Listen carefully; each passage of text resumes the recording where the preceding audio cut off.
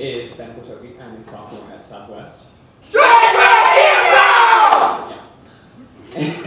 And this is Springs. So often, I feel safe, as if I'm growing up in the perfect time, free of any true oppression. Thousands suffered before me so I could be who I am. Some days, I feel like we've already won, that hate has been stamped out by activism and love. Johnson and Rivera threw bricks. Obama became president.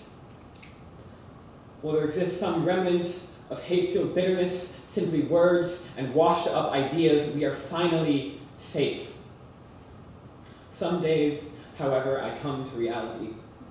A Republican screams for genocide. Bodies lay strewn across a gay club. Evangelicals preach these people are not normal.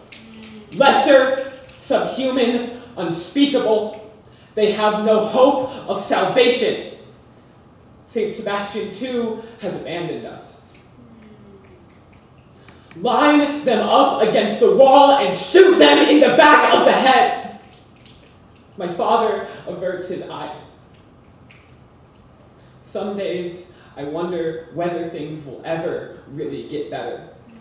How long has it been? How many of us have died? A young man raises his hands in the air and is shot anyways. Some days I almost lose hope. What really is the point? Perhaps there is no future. I am truly doomed to forever suffer for something I cannot control and never ask for.